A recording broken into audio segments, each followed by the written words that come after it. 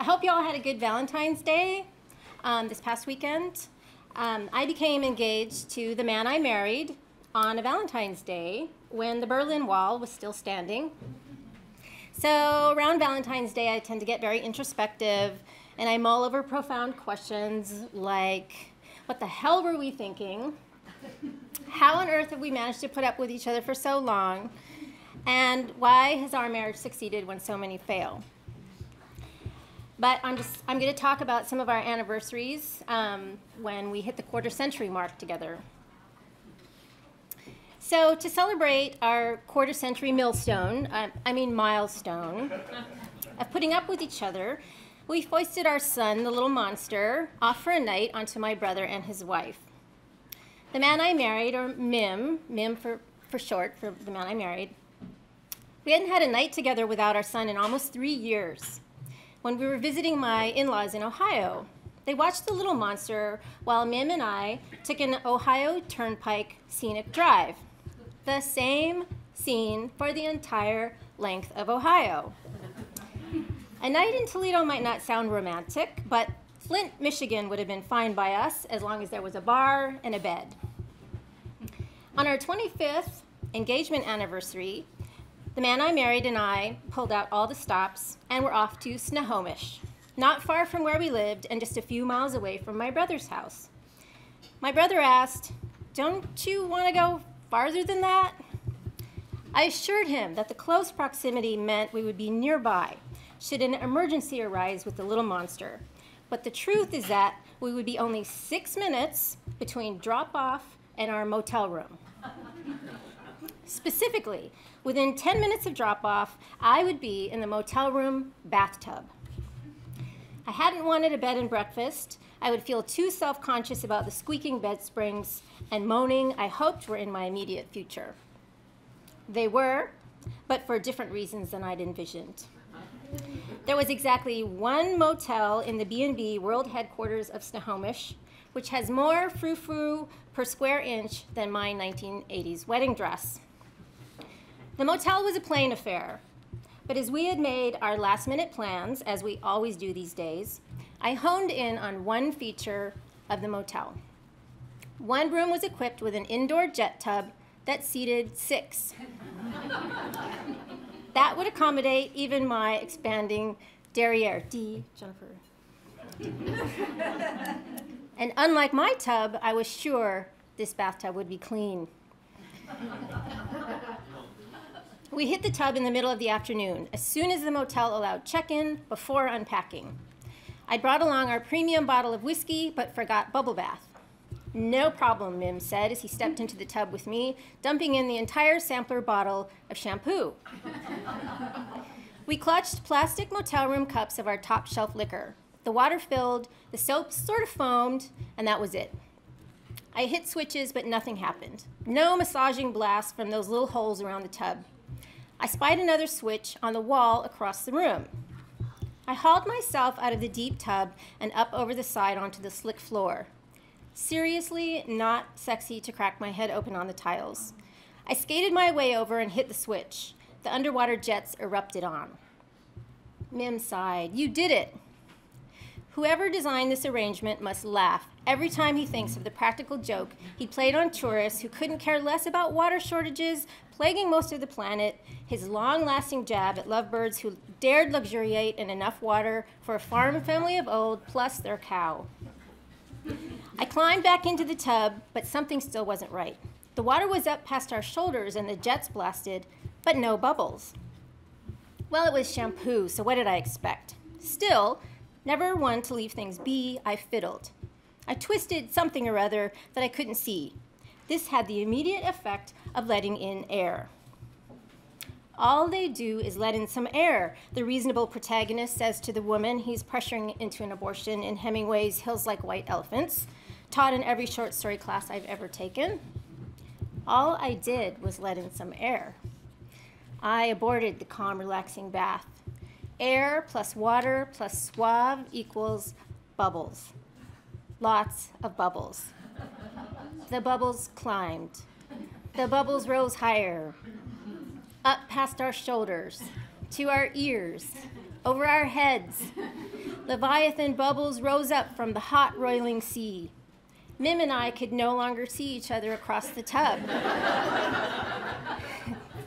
The foam kept expanding and crept over the side of the tub. We blew out puffs of air to clear breathing tunnels for ourselves in the solid wall of bubbles. The bubbles started to drink our whiskey. At first, it was funny, but then I started to claustrophobically freak out. The bubbles kept climbing in a Snohomish version of The Shining. You might think that bubbles are silent. What could be more quiet than a bubble? But put a tower of bubbles together in a room and they party hardy. The bubbles put their hands together for a cacophony, a symphony, a Keith Moon jam session. Bubble hooves galloped around us. Add the noise to the claustrophobia, and I had to end this calm, relaxing bath before I had a heart attack. Found like Jim Morrison, dead in the bathtub. Only this was a marshy part of Washington State. Dying in a bathtub is only sexy if it's a clawfoot tub in Paris and you once looked great in leather pants. I brailed my way around in the tub, seeking the oxygen release thingy, and twisted, cutting off the air supply to the Godzilla of bubbles. The bubbles choked and wheezed out final breaths. The tower began to subside, collapsing down on itself. We batted them down, and soon I caught a glimpse of Mim's beloved mop of hair, which had done little deflating over a quarter century. We sported bubble beards. We laughed, we cackled, we hooted and hollered. After 25 years, we still had firsts, though we never would have guessed that taking a wild bubble bath together would be one of them. We got dressed and walked across the street to a nice restaurant. Without the little monster in tow, we chose to sit at the bar.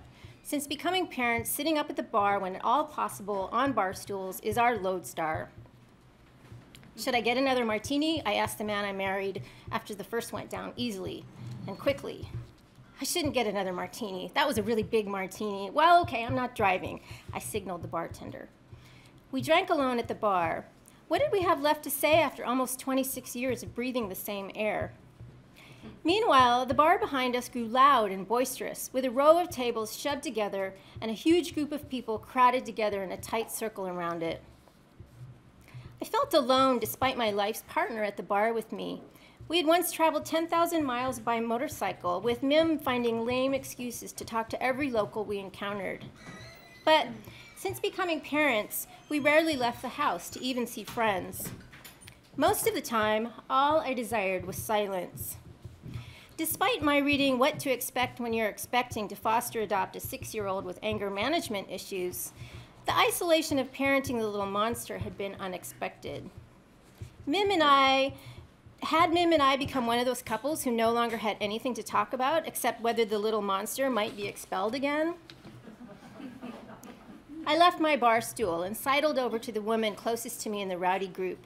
I greeted her and asked, "What's the occasion?" I wondered who I'd be wishing happy birthday or congratulations to and sharing news of my monumental anniversary. I was feeling magnanimous enough to send over a drink, which I'd never done in my life. It was a good day for firsts. Maybe they'd invite us over. Maybe my husband and I didn't want to be alone together after all. "Our friend died," she said. "It's a wake." I slunk back to my stool and ordered the breaded oysters, which I spent the rest of the night and the following morning throwing up. It was that last martini, Mim pointed out, as I climbed back into our king-size bed in the wee hours after yet again being sick, in his highly honed marital version of soothing pity. "It was the oysters," I moaned back. "But you told me you really shouldn't order that last martini. You said I really shouldn't." Tee. He did his best high-pitched drunk wife imitation. "Right before you crashed that funeral." Thank you. So thank you, Katy and Susan and Harold and Hawaii, for inviting me to be here. And for also, I don't know if you were in on this, Susan, but Katy said it would be okay if I had this as my book release party. So you knew about that. So this is the first time that I get to actually read from my new chapbook. I'm very excited. Thank you. And thanks to those of you who came specifically for the book release party. It is right here. I won't actually be reading from it. I'm going to be reading from this, which my sons drew dragons on. And so my oldest son said perhaps it's more of a book report than a book release party, because I'm not reading from the book. But and thank you to Erica Grimm Vance, the encaustic artist, who did the cover art. This is actually called Liminal Sternum, and it's gorgeous, so if you get a chance to look at it. And thanks to Poets and Writers who sponsored this event. So, yeah. By way of introduction, I thought I'd tell you a little bit of where I come from, a little bit of my mother's mothers, and something of who I am as well. So this first one's called Borderlands. My people live where the veil between living and dying is thin and moves with the slightest breath. Our feet are coarse with weather and miles, and below in the bowls of our bellies, we carry our grief, our joy, in songs that sway our sex. Our mouths we line with laughter. Look, our eyes are full with lessons. The waters are origins. My people live where we cannot stay.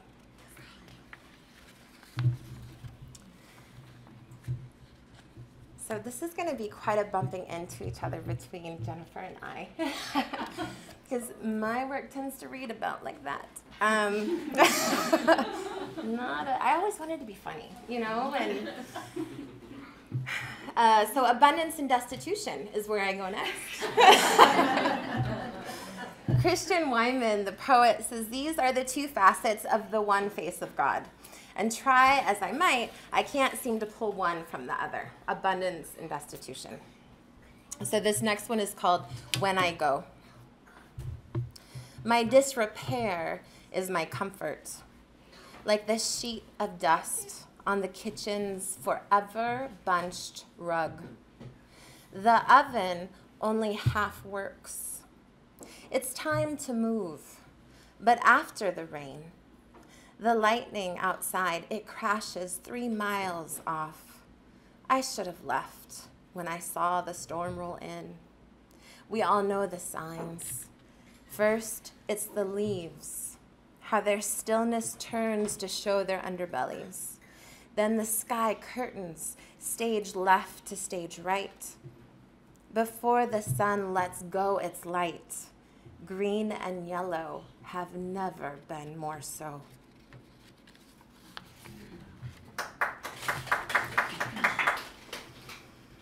So I learned by going where I have to go. That's something Rutke said.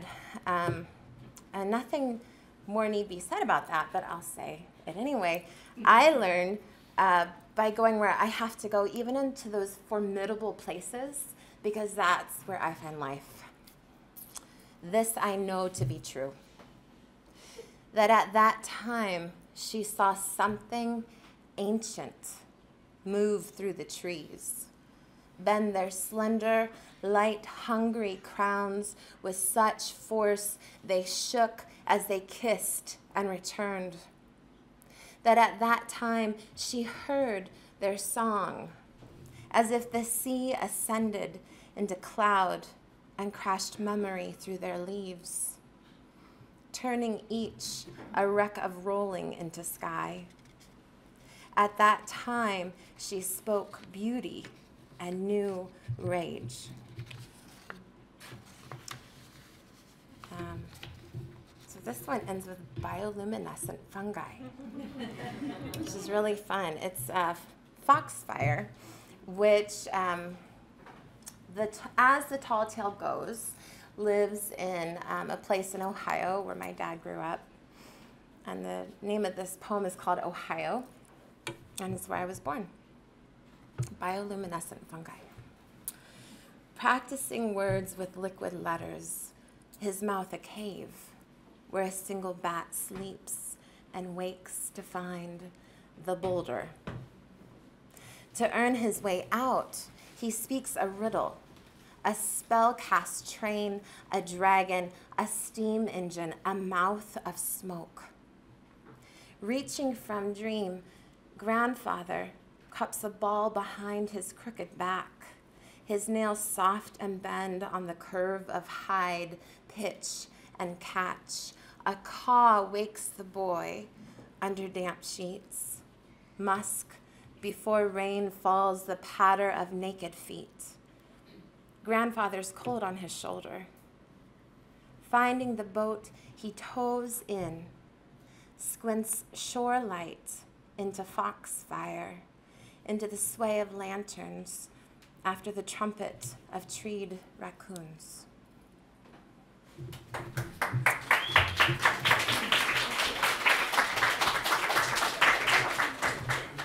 Well, my poetry is funny only because it's so bad. So my husband and I got engaged on Valentine's Day, and we got married like 4 months after that. We hadn't even known each other for a year, but it wasn't a shotgun wedding. I like to call it a Nerf gun wedding. So 4 months after our 25th engagement anniversary in Snohomish, we took another romantic trip together. For our 25th wedding anniversary, we drove a full hour and a half to yet another bathtub, this time on Camano Island. I bought an economy-sized jug of bubble bath, which I remembered to bring with me, but the man I married forgot all of his luggage, including his allergy and heartburn medications. This time, it was Mim who lay moaning on the bed for the entire duration of the trip. The bed under a mirrored ceiling, which is so wrong for people who've been married for 25 years, and they don't need to know this late in the game, that's what they've looked like all this time. The bed next to the giant jet tub. This fine establishment had gotten it right. No slithering from an arousing bath out to the bedroom. We could take one step from our jacuzzi of love to the mattress.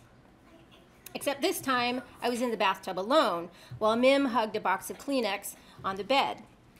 But I got smart this time. I spied the jet tub switch across the room. What's with the universal design flaw?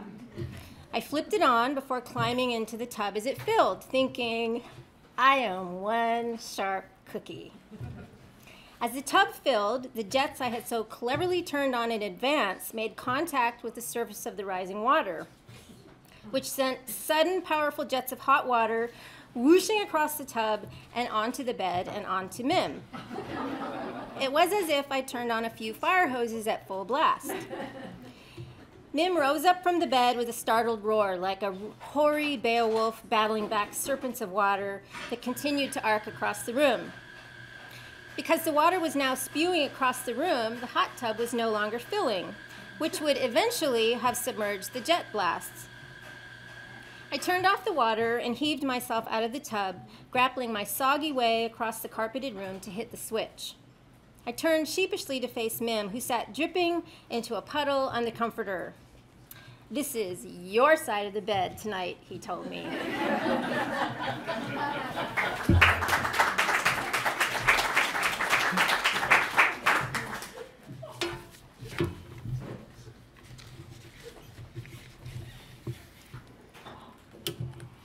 Cartography. From childhood, we construct a map of our physical world. The sky is blue, clouds are white, our home a stone square. We draw ourselves as lines near rippled water. These are the swallows that dart from holes in the cliffs, small arrows along the teeth of the lake. Its headwaters, a muddy belly that pulls at our feet when we stop. Overhead, yellow circle, round sun. Even now, the Missouri, its dark flooding, threatens our footing. So in childhood, there's shape and order to things, and that quickly gives way.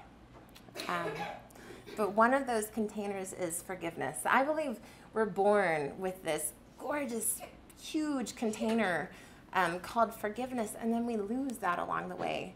until we're reminded again. So this is called Weather. That day it rained in the room, I couldn't see you. All those clouds in my face, I couldn't breathe. Only now can I wonder, what did you see? You clung to my legs. You said, Mama, close your eyes. They scare me. You said, Mama, outside, and you put your weight into me. You already knew. When my feet find a place to plant, I see you. You run into grass, that green smell of living and everything I need. You remember the worm house? A paper cup. We fished worms out of puddles. The soft brown needles, a bed. You said, Mama, look. And brought your worms home tucked under dandelion leaves. They like rain, you said. They come out when it's raining.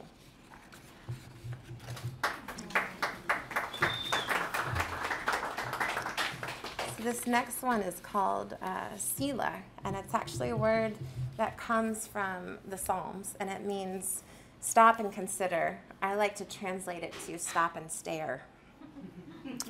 Sila.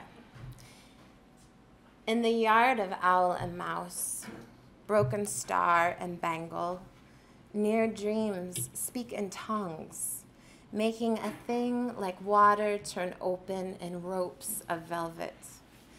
The gray mouse scratching shale beneath the window, the length of sound and what blooms at night, jasmine along the quiet vine of morning glories.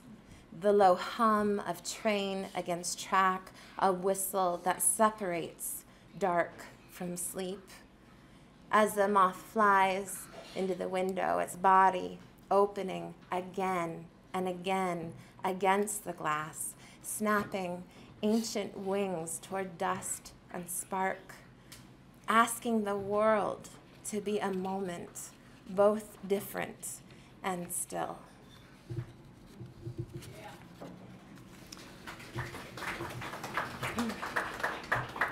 So this one goes out to my husband who's wrangling my daughter in the next room. There's all this beauty, someone will say, as if the words could make it more true. That was from an old poem I wrote in my grad program at UW.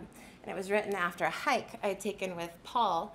And it was right at dusk, that glowy time where everything just glows and looks magical. It was beautiful. And he said, there's all this beauty, and I just wanted to punch him. I was so frustrated because there was just no way I could take more of it into me. And try as I might to wrangle, to lasso this beauty with words and draw it into me, it was impossible. So my book is titled, The Words Could Not Make It More True.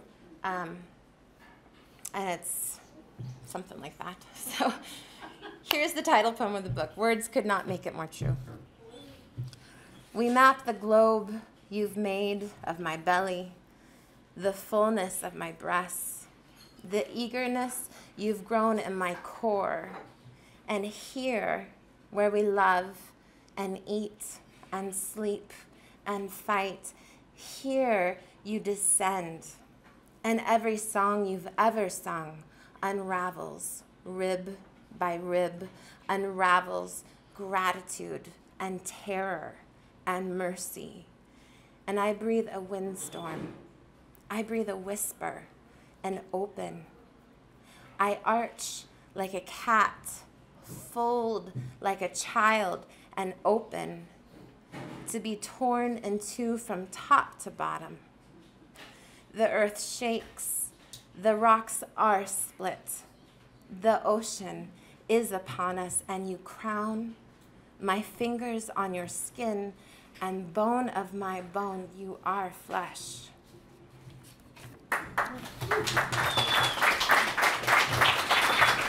And for my last little piece, Katy had referred in some of her materials to the secret sauce of marriage, and so I'm going to wrap it up with the secret sauce of marriage.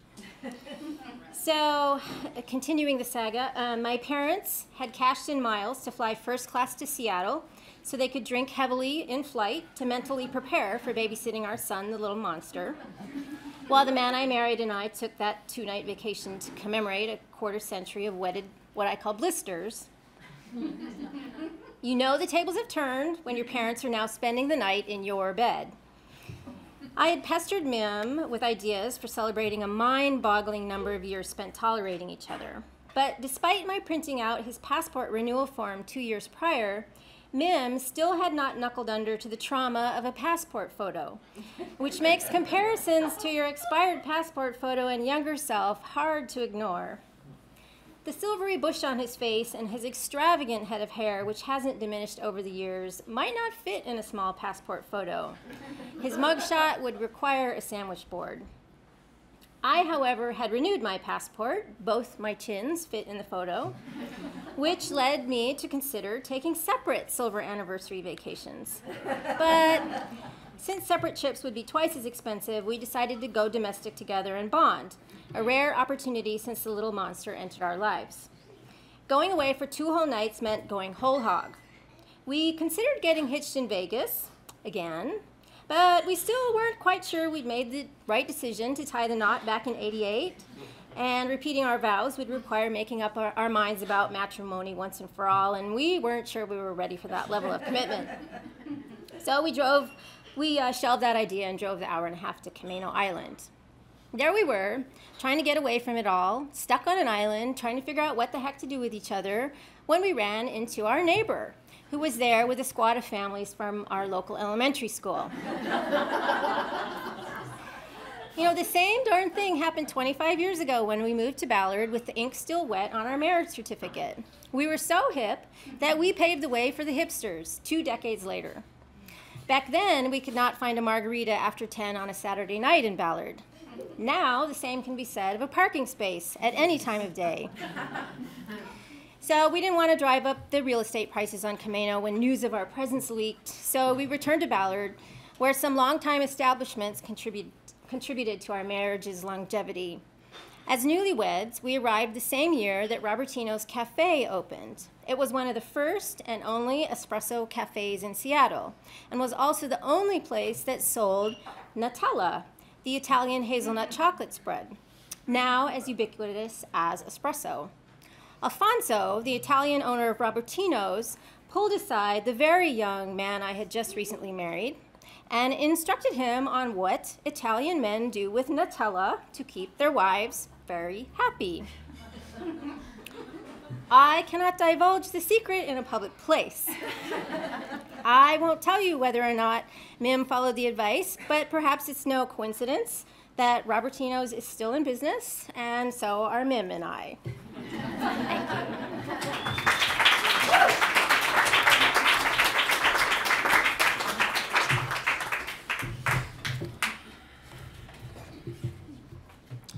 So this next poem works with the idea of beach glass, the transformation of broken things. Our grief is a similar process and similarly fathomless. This is called Grief. The sea isn't done with you.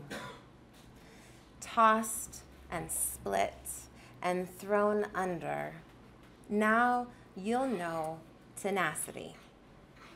The water that works you over is not coincidence. The wall of tide and rock has always been bigger than you. The gulls cry you're turning. So one of my favorite writers is David James Duncan. I recently read an essay he wrote in The Sun. This is a quote I just wanted to share with you by David James Duncan. It's an odd catch-22. If we feel the unspeakable and then try to speak of what we felt, we sound like fools. But if we feel the unspeakable and don't speak, we feel like ingrates. I'm inclined toward gratitude, so foolishly I speak. And that has meant a lot to me. This is my last poem, by the way. Thank you again for being here. My kids have been troopers. Thank you. And they'll be leaving at break. So this is my goodbye to you as well. But there's something about gratitude. I find whenever I'm stuck in my own mire, my own stuff, gratitude has this wave lifting me out of it. So this next poem, my last poem, is called Antiphon for Joseph. And antiphon is a verse sung in response. And my two homes are Nebraska and Seattle, Lincoln, Nebraska, Seattle, Washington. And they both show up here. It's crazy how it worked out. The sky is flush with blue, and below blue, the rolling waves of the Puget Sound. Spread these waves flat, watch them roll in yellows and browns of boot tongue, leather, clay. See the plains of Nebraska, how they stretch beneath spider lightning, hold floodwater, teach order, teach how much we can carry before weary we lie down. Snow came early once, before our trees lost their leaves. A neighborhood of trees, a city of trees fell, and thirsty we walked through them. Power lines and snow sounds, weight and glare, where we risked to touch the weather. Under the snow, our bodies folded into each other promises. The open sky, the open field. See, the wind still drives the grasses. Connect them blue and watch the gull dive. Now at low tide, we touch limpet, the rough keyhole, its open apex, the thin Pacific plate, each returning to its rock, its home scar. We brush fingertips across anemones, moonglow, stubby rose. Their tentacles, sticky rough, pull our fingers toward their single openings and close. We hazard the sting of stranded jellies, push them across painted rocks, the gull-stitched shore, draw windows in the sand. The water answers. A sunflower star with 24 arms, its soft skin. The squid, its liminal eye, its body an arrow. To think, it was all water once. The land given as threshold, horizon, everywhere incarnate.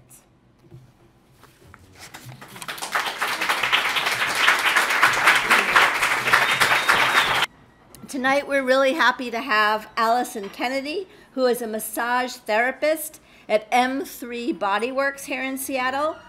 And to quote one of Alison's patients, Alison has a gentle yet reassuring presence.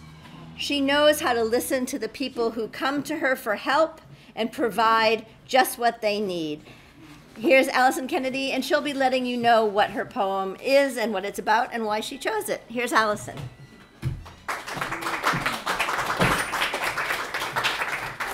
Thank you. So I chose a poem by Sharon Olds from The Unswept Room. It's called Herbal Wrap. Can everybody hear me? Okay. I thought it was really funny because I chose this poem today because I wanted a poem that evoked the image of my husband, and it really works well with the readings that have been done already. So here it is, Herbal Wrap. When they covered me with sheets just boiled in sage and tucked me in a lead-lined blanket, I felt afraid. And to steady myself, I thought of my husband. And his face seemed like a mule deer's face, the eyes far apart and mild, the expression languageless, maybe almost conceptless, as if morals are not needed here. He looks in a state of natural goodness. And then I thought His face is more like an Indian moon moth, the gray-green markings of his eyes. And then, almost unconscious, in the spirit of boiled sage, I thought his face is like an ivory violet with gray-green stains, or like granite streaked with quartz porphyry. Maybe I did not want a human. Maybe after my father and mother, I wanted another species. I wanted to sink down, animal, vegetable, mineral. I don't sense in him the will to change me or dislike me. He seems like a bed of heal-all. I lie down in him and sleep, or not sleep. And no touch is the same with him as any touch has been, and I feel at home in him and of him, as if by now I am part of him.